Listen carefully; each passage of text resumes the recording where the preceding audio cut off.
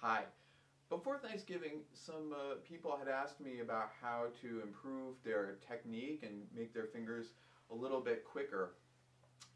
So I wanted to talk a little bit about one or two of the techniques I use with some of my students. Now, some of you may know about the technique that I'm about to show you. I call it the long and short technique. Some people call it the uneven rhythm technique. Basically, what we're trying to do is, when we're confronted with a technical passage, we want to exaggerate and make one note long and another note short so that we can start to feel that we can move our fingers quickly through some of the notes that we may have difficulty with. Now, for this example, I'm going to use a passage from the Saint-Saens Sonata from the first movement. In the middle of the sonata, we come across this.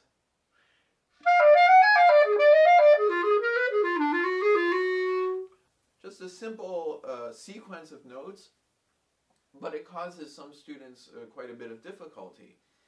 Now, the way most people would do the uneven technique would be this way. We would set a metronome, of course, and we would do this.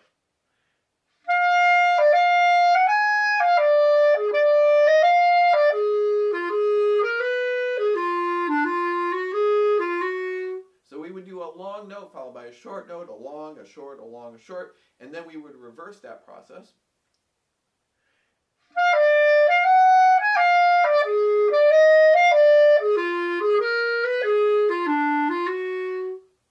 So that we had short, long, short, long.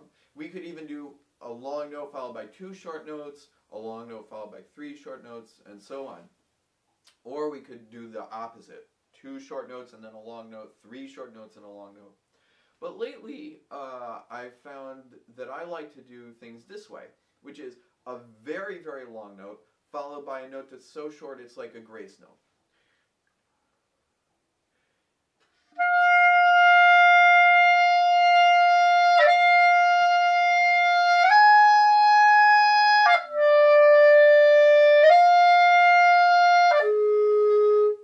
And so on. This helps us in a few ways. The long note helps us feel that we can keep our air moving nicely and easily, quickly, and with no interruption. The short note, by playing it so quickly as a grace note, shows us that we can move our fingers that fast. And it's important sometimes to prove to ourselves that we can do it. We can also reverse this, so we start on the short note and go to the long note.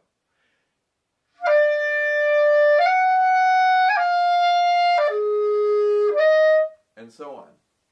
Now, one of my rules is that during the long note, we should think about the note that's coming up, and as soon as we're ready to play the short note, we should do it without thinking.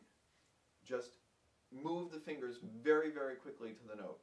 We should always be able to hear a tone on each note, but it should be very, very fast.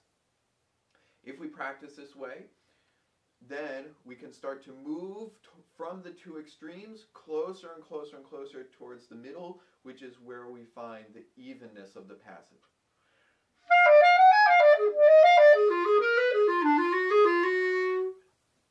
I hope you enjoyed this video. Thanks very much.